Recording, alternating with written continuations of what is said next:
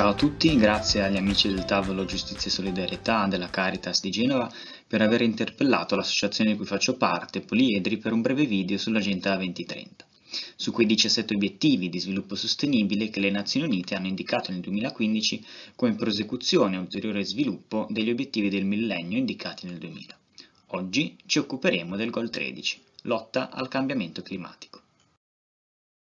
Cosa c'entra quindi Poliedri con l'Agenda 2030? Beh, Poliedri raccoglie in sé lo spirito di tutti i 17 goal e dei 169 target individuati dalle Nazioni Unite, proprio perché la politica, intesa come unione tra l'impegno civico e l'impegno propriamente politico nelle istituzioni pubbliche, che può e deve raggiungere questi obiettivi a condizione che si abbia una visione del futuro sul lungo periodo.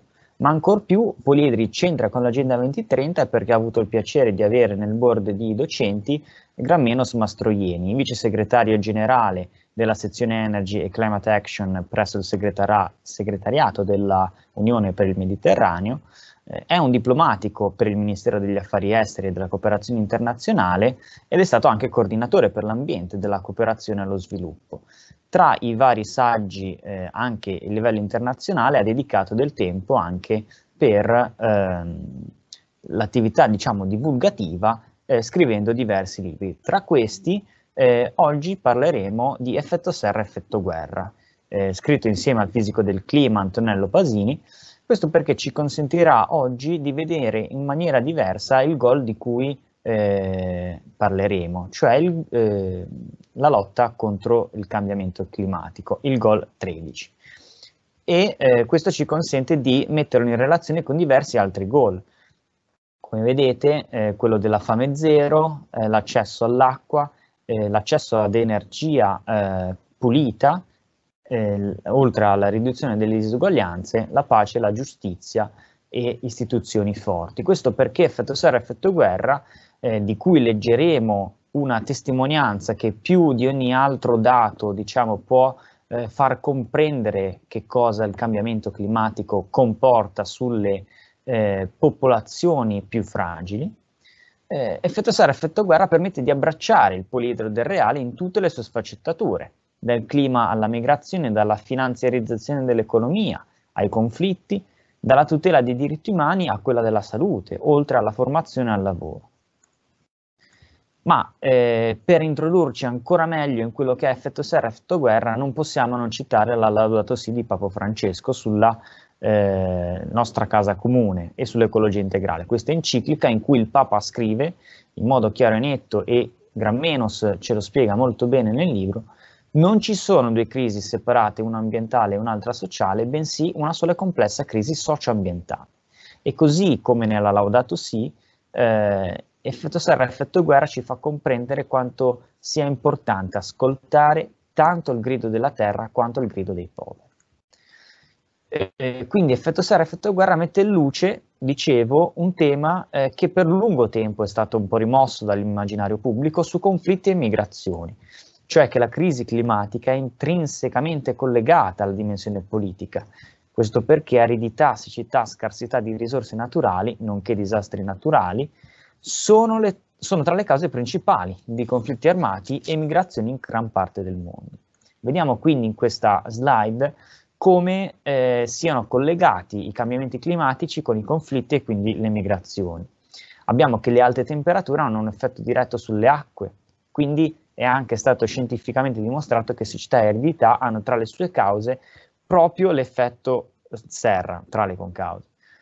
Tutto ciò ha conseguenze ovviamente dirette sulla vita degli ecosistemi e quindi anche sull'uomo. La crisi idrica poi cosa comporta? Devastanti conseguenze sulle economie locali, poiché devasta i campi dediti all'agricoltura e genera perdite rilevanti per il sostentamento delle popolazioni locali, o ancora provoca crisi igienico-sanitarie, sia per l'impossibilità di soddisfare semplici bisogni legati alla cura della persona, e sia per la mancanza di infrastrutture per la depurazione dell'acqua, oppure può ancora causare malattie a volte anche infettive, o scatenare appunto la lotta per le risorse che spesso degenera in conflitti armati.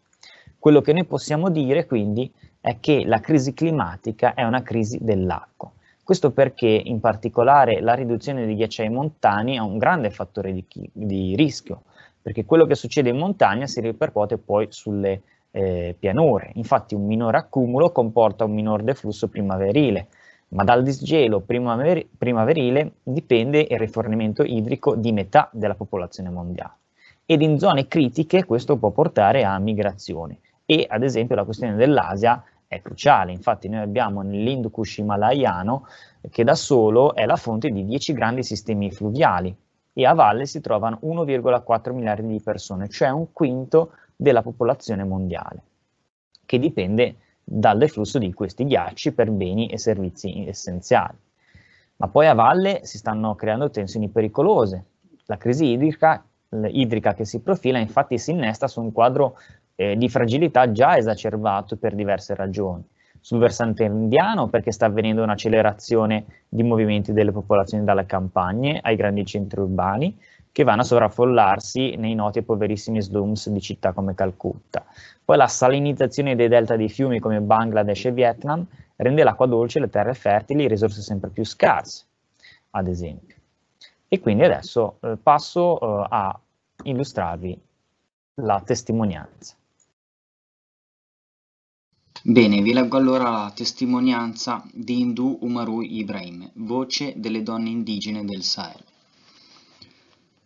Nella mia comunità viviamo la violazione dei diritti umani attraverso il degrado del nostro ambiente, che porta a conflitti spesso tragici fra le diverse comunità. Intorno al lago Chad, dove vive la mia comunità, che ha il 100% di nomadi, il cambiamento climatico sta aumentando la scarsità di acqua, terre produttive e altre risorse del territorio.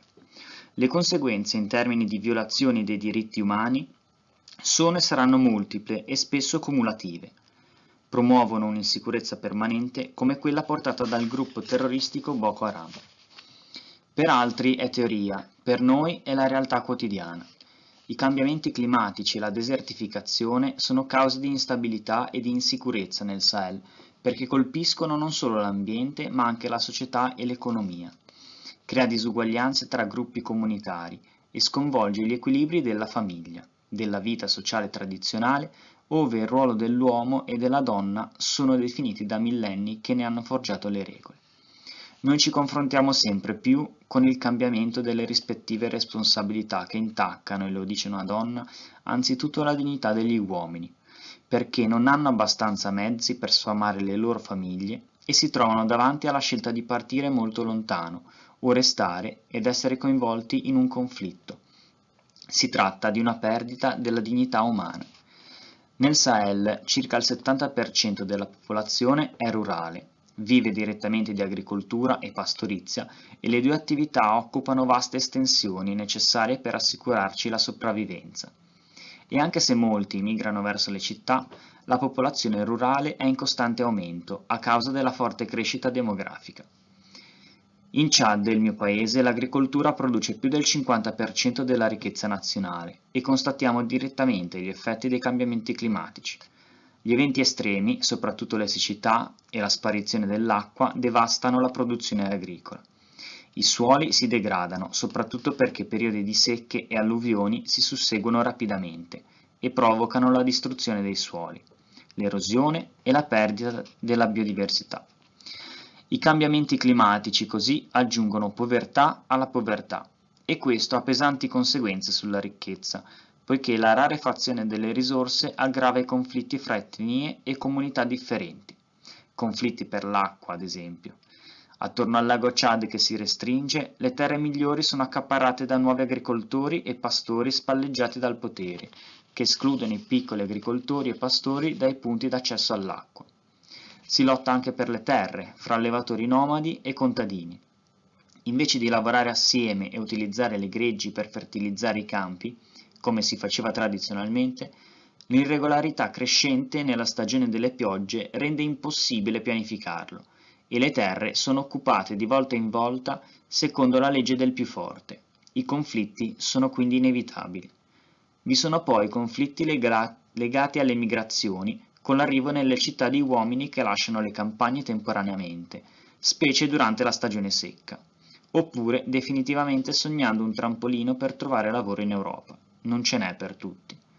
E infine, tutto questo incoraggia l'estremismo religioso. Il Chad vive sotto la costante minaccia di Boko Haram, che fa reclute fra i poveri, soprattutto i giovani, proponendo somme di ingaggi impressionanti in questi luoghi, intorno ai $500. Qualcuno, che non ne ha visti neanche 50 di dollari in un intero anno, è disposto a qualunque cosa per ritrovare la sua dignità. Qui è una questione di vita e di dignità, poter provvedere ai bisogni della propria famiglia. Ecco, vediamo proprio come l'ambiente che si deteriora ci svela come la salute dell'ecosistema terrestre esige maggiore giustizia fra gli esseri umani. E quindi non è lo sviluppo che minaccia l'ambiente, ma è lo sviluppo iniquo che lo distrugge e dunque l'ingiustizia.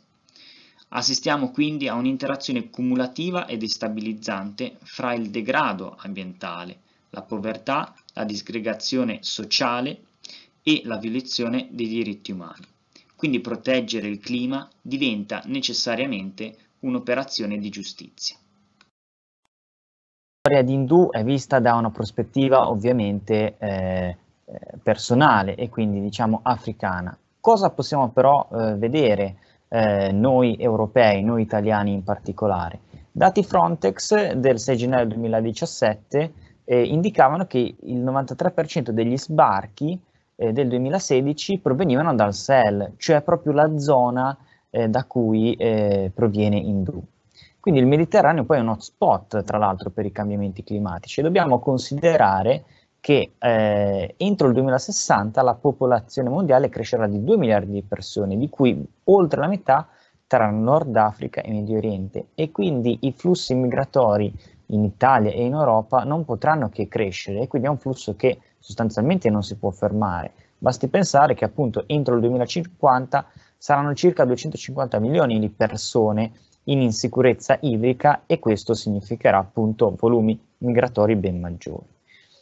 Abbiamo poi il problema dell'innalzamento del Mar Mediterraneo, che è un problema più che altro dal punto di vista dell'acqua salata che sale e si insinua nelle terre costiere, quindi basti pensare alla polveriera del delta del Nilo, che sostanzialmente andrebbe a togliere acqua dolce vitale per un popolo che ha una grossa crescita demografica e la cui unica fonte d'acqua è sostanzialmente appunto il Nilo, il resto è deserto. Quindi abbiamo poi anche il problema del clima, che è ancora reso più instabile, perché non abbiamo più l'anticiclone delle Azzorre ricorrente, ma abbiamo piuttosto l'anticiclone africano, che ci mette sempre più in comunione di interessi con l'Africa piuttosto che col Nord Europa, ad esempio. E quindi tutto ciò comporta non tanto e unicamente solo una questione ambientale, ma anche di economia, commercio e geopolitica. In buona sostanza, cambiamenti spesso irreversibili puntano a nuovi equilibri che sono spesso difficili da prevedere. Che cosa possiamo fare quindi noi italiani e noi europei? La parola è una sola: cooperazione, cooperare con i popoli dell'Africa. E ora vediamo perché e come. Partendo quindi dalla parola cooperazione, che cosa possiamo fare noi?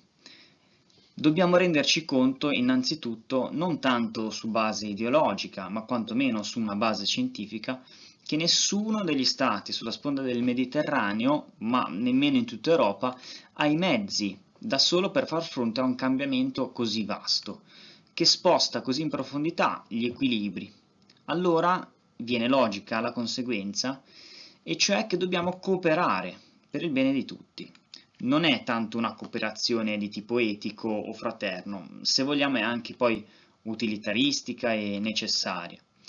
Abbiamo quindi ad esempio bisogno che un'energia diventi sempre più rinnovabile, e la fonte migliore che esiste per una rinnovabile solare è ovviamente la sponda sud del Mediterraneo, mentre secondo l'IRENA, cioè l'International Renewable Energy Agency, dice che la sponda dei Balcani è la migliore al mondo, con la miglior ratio di ricavo per l'eolio.